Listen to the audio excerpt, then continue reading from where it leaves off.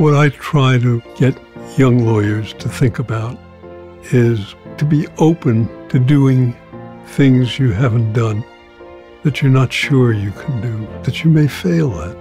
It broadens your relationships and the people who might ultimately be your clients or be helpful to your clients.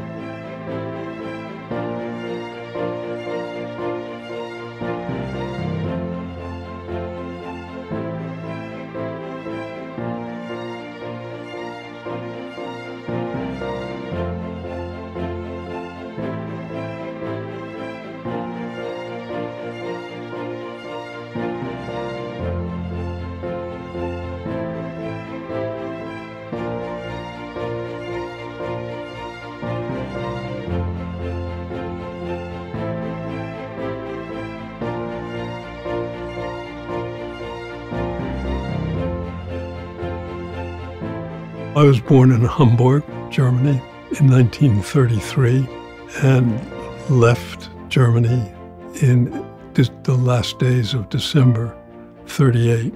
I was just a 5-year-old told this is where you're going. Kristallnacht, of course, was in October 38. My aunt and her 2 children, my first cousins, did not get away, and they were killed in concentration camps.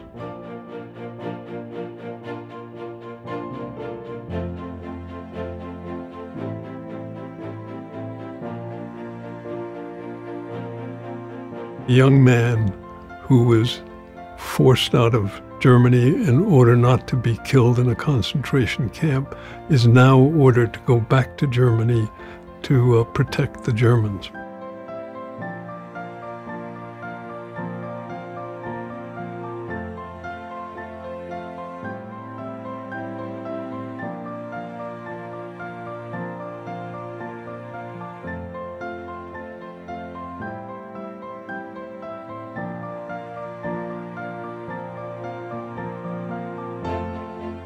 As an academic, you run your life and you decide what you want to do.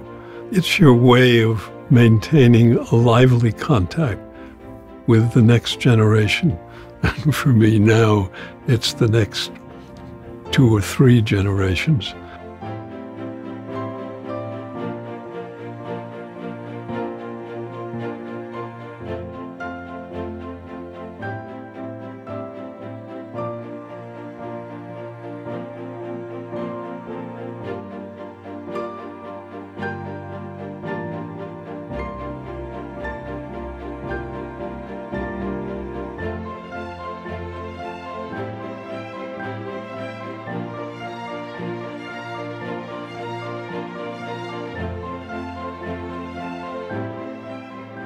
Having people sit together, have a meal or 2 or 3 together, helps build the personal relationships. And if I've got a personal relationship with you, and if I ask you a question, I think you'll give me an honest answer. And that's really what you want.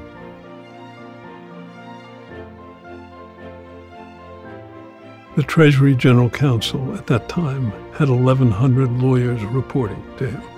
As an academic, you tend to think that anything that has your signature on it is something you want every word in that memo, article, to be exactly right.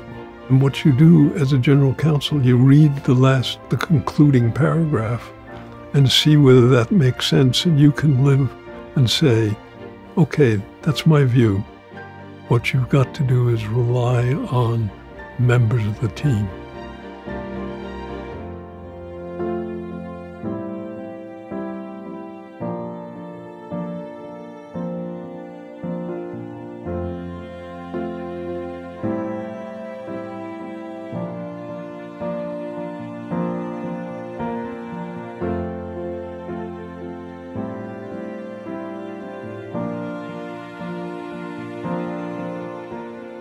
We had a very substantial amount of Iranian assets, banks, and so forth, and they had our hostages. Since we didn't trust each other, how do you affect the trade? You need somebody other than us to hold the assets. And the first place that we looked to was the Bank of England. And they had all kinds of reasons why they really couldn't do it. The U.S. ambassador to England had set up a meeting for me with Margaret Thatcher, and she said, "We will do anything we can to get the hostages freed."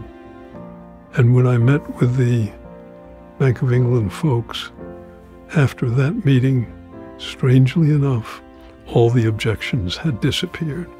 Now the next issue was sitting down and negotiating the terms. And I flew to Algiers, where we were to meet. There were Algerians around the table, but no Iranians. The process would be, we tell the Algerians what we want to do in English. They would translate it into French, and from French into Farsi, and that would be transmitted to the Iranians. And the Iranians would respond in Farsi, get it translated into French, and then into English. And if you've ever played the game of telephone, you know that in that kind of a process, there are going to be misunderstandings. You listen, you talk to your team, we get the deal done. And I must say, seeing the airplane land in Algiers and then seeing the hostages depart was one of the most thrilling, emotionally laden events in my life.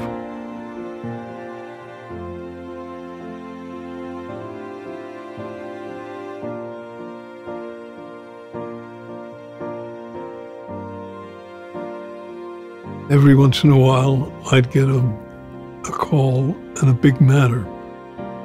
You could do a lot of things that were not directly in the practice of law and still do your counsel work at Shearman.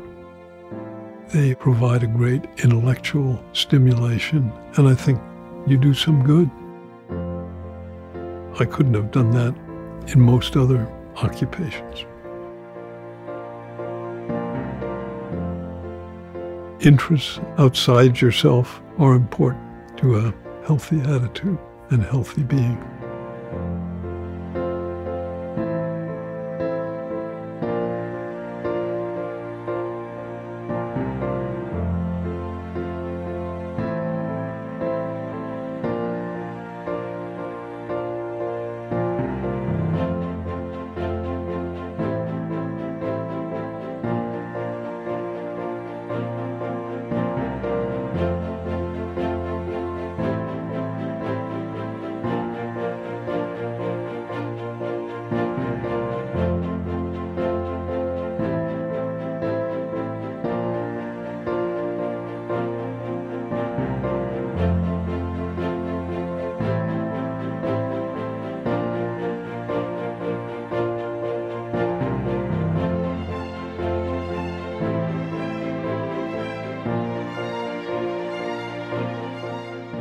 Your example is an inspiration for anybody who wants to challenge him or herself to have as interesting a life as possible. And there's a network of friends of Bob who are joined in their respect and affection for Bob, but also because of that, they tend to become friends of one another as well, which is wonderful.